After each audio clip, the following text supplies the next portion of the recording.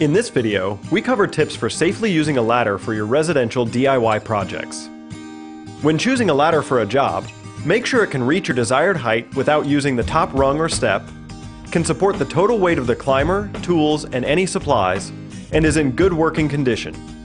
Beyond these basic requirements, there are a few ladder-specific safety tips to keep in mind. Please note, these are general safety tips, and you should follow all manufacturers' recommendations for your specific ladder. A step ladder is any ladder that is self-supporting and is often called an A-frame ladder. An A-frame ladder should never be used in the folded position leaning against a surface. Also, the top cap and the top step are not to be used for standing, climbing, or sitting.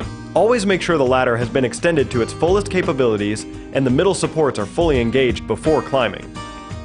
An extension ladder is not self-supporting and has two sections that are connected to allow the ladder to be extended in length on side rails.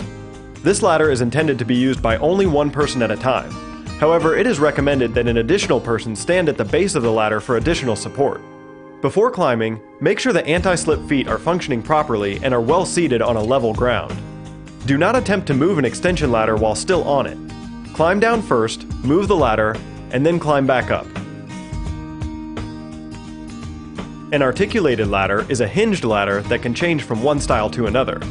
Don't attempt to unlock or change hinge positions while standing on the ladder. Hinges on articulated ladders need lubrication after purchasing and then again on an annual basis.